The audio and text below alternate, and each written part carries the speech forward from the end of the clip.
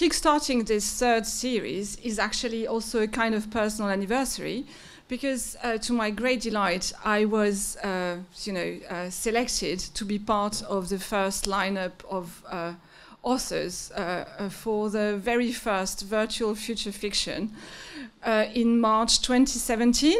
And the theme at the time was not Another Loving, it was interrogating the future, which is very serious.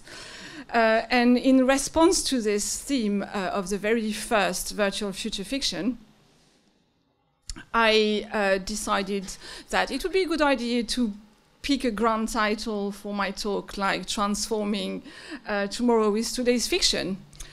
But, well, you can forget about the title. What is really relevant is that to kickstart this third year of virtual near-future fiction, well, no, virtual future, near-future fiction, whatever. I'm not wearing my amateur sci-fi writer cap, but I'm really wearing my social scientist cap to talk about the outcomes of two projects that Stephen and I have collaborated on with other people, some of whom are in the room, in the darkness somewhere there. And over the past 2.5 years, and this is important because it was at the same time that Stephen was in parallel developing and running near-future fictions. So I will start my, I hope not too academic talk, with a quote by Cheryl Vint, who is a professor in the Department of English at the University of California, Riverside. And there she's doing some influential work at the intersection of science fiction studies and of my own field of social studies of science. In 2009, in the Routledge Companion of Science Fiction, she wrote SF, if at its worst, SF can be the literature of all the worst aspects of science: technocratism, singularity of vision, domination of nature, then at its best, science fiction might be considered the literature of science studies, concerned with the social consequences of development in science and technology, insisting on dialectical exchange between the novum and the larger social world, sensitive to the contingency of knowledge, and open to new ways of being and seeing. I must say I quite share this view, and actually I hope that indeed at its best, and I won't try to define best here, science fiction is doing social studies of science like I do by other means. And then that it could have value beyond the literary and entertaining qualities that it can have as a sort of spillover effect, in that it could help provoke fertile thinking about this techno-scientific world that we humans have created for ourselves, and this world that is in turn shaping ourselves and us in ways that are often unexpected and unwelcome. So this doesn't sound futuristic, but yeah, I mean, I know it's commonly expected of science fiction to talk about the future, but many have argued very convincingly that science fiction has never been truly about the future. And even situated a long time hence in another galaxy, it always speaks to the present when it was really written. And this, in short, was the premise of the projects I mentioned earlier that Stephen and I hatched and directed with the precious help of other collaborators between 2016 and 2018, and out of which came some of Stephen's own fiction over the period. So what the projects were about, in a nutshell, they were open-ended, hypothesis-generating experiments, so to speak, if I want to be sort of scientific, whereby we took science fiction writers into labs to see what would come out of it. So we enrolled science fiction writers, Stephen among them, to visit scientific labs and to talk to scientists in fields as widely different as robotics, and this was our first project with the Bristol Robotics Labs. and developmental neurobiology and genetic epidemiology. And this was our second project, funded by King's Cultural Institute, that took us to labs that were at King's College London, where I'm working. And so for both projects, the authors' briefs was quite simple. They each had to produce a near-future fiction short story inspired by what they had seen researched in the labs and by their interactions with the scientists and engineers. And, you know, taking what they had seen and stretching it just a tiny bit further into the world, sort of Black Mirror style, really. So the stories had to be short enough to be read aloud as a springboard for discussions at public events we have organized that brought together the writers, scientists from the participating labs, commentators from various horizons, and diverse audiences.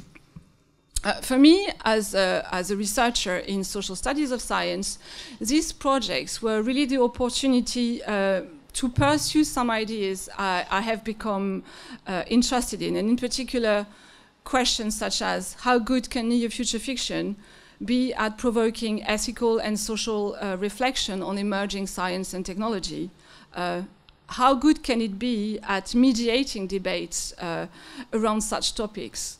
And these interrogations, I must say, are part of deeper and larger questions, questions which so far academic research and practice have fallen frustratingly short of addressing. And for me, this frustration has been part of my motivation for starting to experiment with science fiction, really. So these deeper interrogations are at the core of successive waves of social studies of science and technology, and in science policy circles as well, such as ELSI, so ethical, legal, social implications of science and technology, such as technology assessment, such as public understanding of science, public engagement with science, more recently, responsible research and innovation. And, well, to keep things simple, I'm going to boil all this down to three main questions that I'm interested in and that I'm trying to get to through experimenting with science fiction. So they are, how can we broaden the diversity of views that get to be represented in setting the agenda of research for science and technology? How can we encourage reflexivity in scientists and engineers? And how can we engage the most diverse kinds of publics into concrete discussions of collective responsibility around science and innovation? So I have absolutely no authoritative answer to offer, because I think this is probably a 50-year project at best. But, and anyway, as I said, in terms of research, the projects I've led with Stephen were meant to be explorations that would sort of, at best, suggest tentative hypotheses to pursue and alleys of investigations for, you know, further projects. That, luckily, they have done. And so I'm going to share a few pointers with you of things that came out from these projects. So first, about the public we attracted. A constant throughout the projects, the two projects, was that the public events we organized were oversubscribed and received very positive evaluation from both audience and participant, which was really nice. And our audiences were not predominantly academic, which was something we were sort of a bit afraid of when we started. Apparently, they exuded a feeling of energy. They were knowledgeable, and they surprised the scientists by the depth and the breadth of their questions. And a consistent and important message that came out of all this is that there is a public out there hungry for forums that, like the one we were providing, a bit like philosophical cafes, where they can have non-polarized discussions and explore, I would say, complex shades of ethical gray surrounding science and technology, as opposed to the kind of purposefully orchestrated black and white debates that are so often taken to be the norm of what the public wants and of what makes good audience scores. Then some pointers about the writers who took part in the projects. One thing that came out strong is the jarring contrast between the idealized and hyped visions of science that can filter through science communication and through the media and in the media.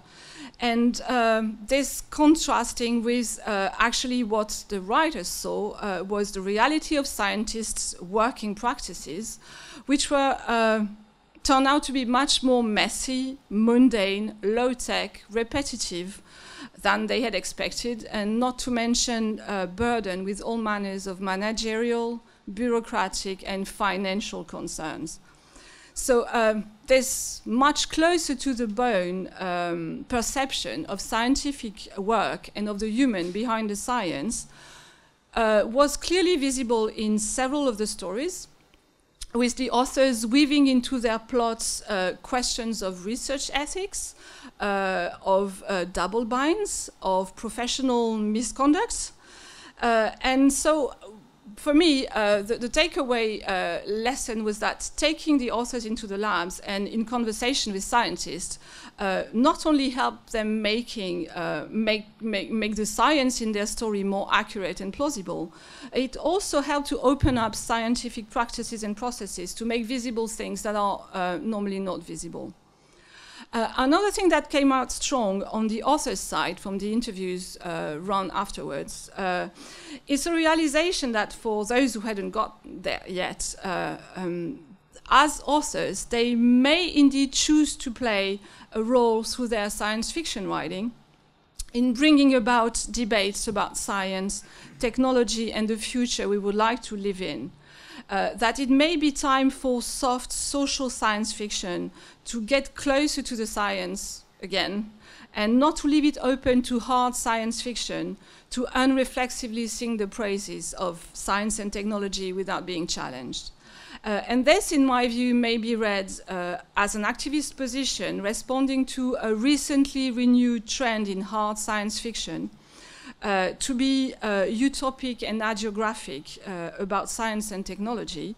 And this was exemplified a few years ago by the Hieroglyph project, led by famous author Neil Stephenson, in collaboration with Arizona State University, which outcome was a near-future fiction anthology aimed at reigniting the iconic and optimistic visions of the golden age of science fiction. So then finally, I will offer a couple of pointers about the adventurous scientists and engineers that opened their labs for us, because it's probably scary to get a bunch of social scientists and writers to barge into your labs. From the perspective of encouraging their ethical and social reflexivity, the results are a case of glass half full and half empty. Because not so surprisingly, those who accepted and were eager to collaborate with us, they basically belonged to the already reflexive fringe. And the immediate reaction is, then what's the point? Because the ones you really want to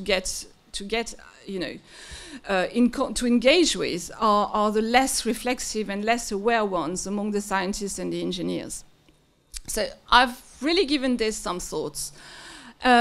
And I've sort of come to the conclusion that reaching out to the more ethically aware fringe of the scientific and engineering population could prove to be an effective, although indirect, strategy in the long run.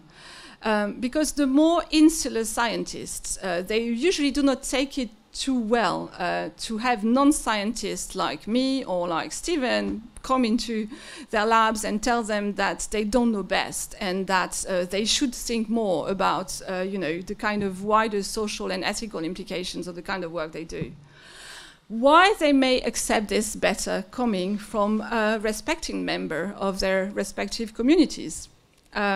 So I'm now saying that why not think about the reflexive fringe in the scientific population, those who enjoy the kind of engagement we have offered through our projects, as relays for trying to reach out into the isolated corners and the insular corners of their respective fields. And this idea has become more attractive to me after I found out that even the most ethically engaged scientists and seasoned public engagement actors could discover new ways of thinking thanks to their encounter with near-future fiction.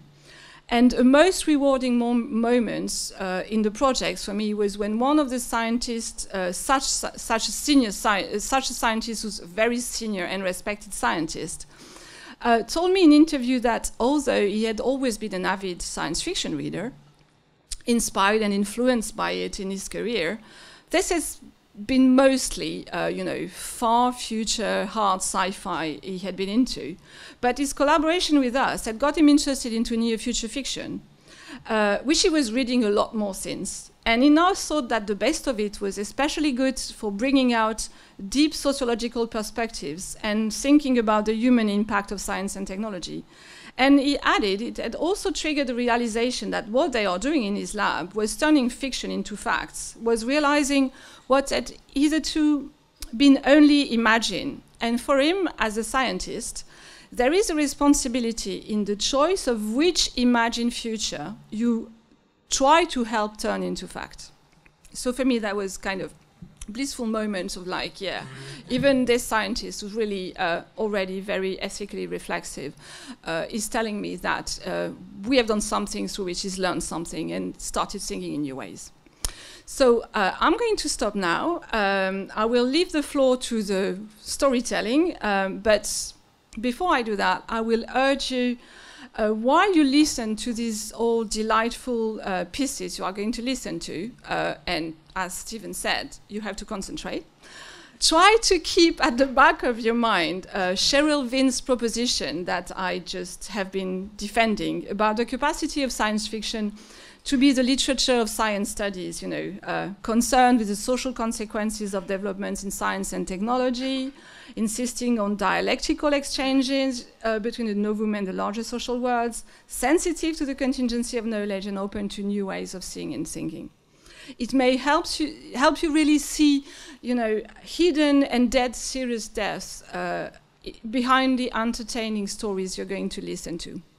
And so, just let me say, enjoy what follows.